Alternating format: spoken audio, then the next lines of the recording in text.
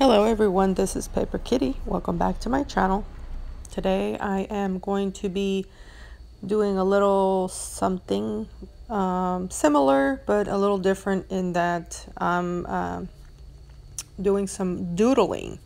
And so here I just grabbed one of the sheets that I was using as a color palette.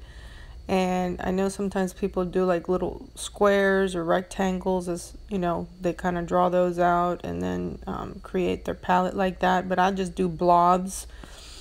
And so anyway, I'm using one of those pages that I use for the color palettes, and they are blobs. And so basically the way I'm doodling them is by looking at the shapes and kind of just almost mindlessly going around and doodling, you know, because that's basically what doodling is. It's kind of like drawing, and I suppose it could be very relaxed and maybe not super relaxed, but I guess for me it's a relaxed thing, at least for sure on this particular project. I wanted it to do something simple that's fairly easy and that maybe it would inspire someone else to do, and they don't have to feel like they have to be super skilled or talented. They can just literally grab blobs of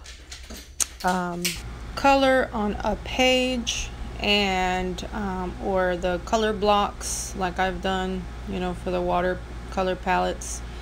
And yeah, just so save those, and then when you grab one to do this doodling slash watercoloring, yeah, just be relaxed about it. Again, always keeping in mind that, you know, when you do things that are kind of, you know, a little bit higher risk in terms of that you have not like a great amount of control, for example, of how things are going to look, that yeah, there is a chance that it won't look great, but there's a chance that it will. And so you want to definitely feed off of that and just relax and look at the picture, and you'll find it's kind of like looking at clouds, that you'll start seeing little images, whether they're faces or flowers or whatever, and then you know, you can just draw that right on the thing. You know, you can use pencil, but I think when it's permanent, it's better, because,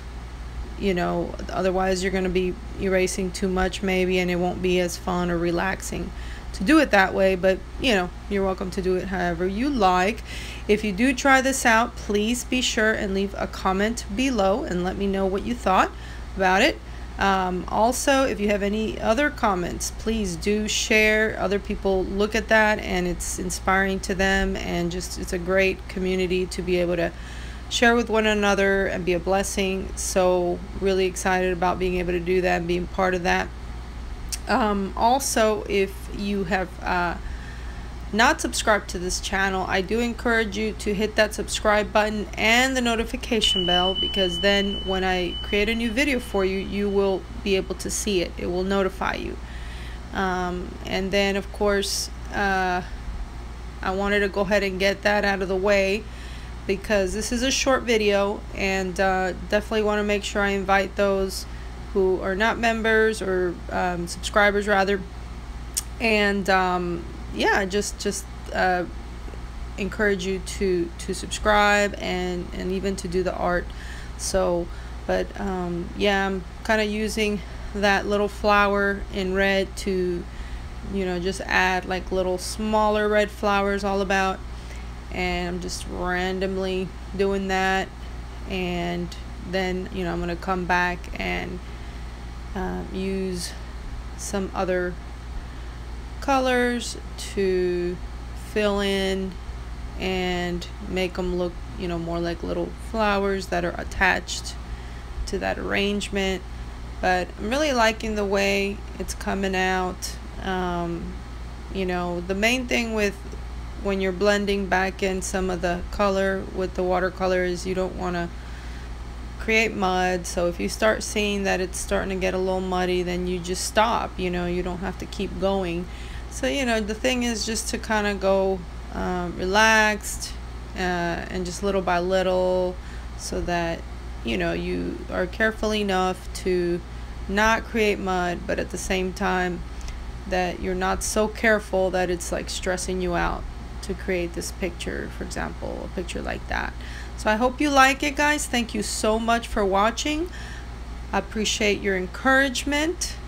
Be sure and hit that like button so that people will see this, and love you so much. See you in the next one. Bye now.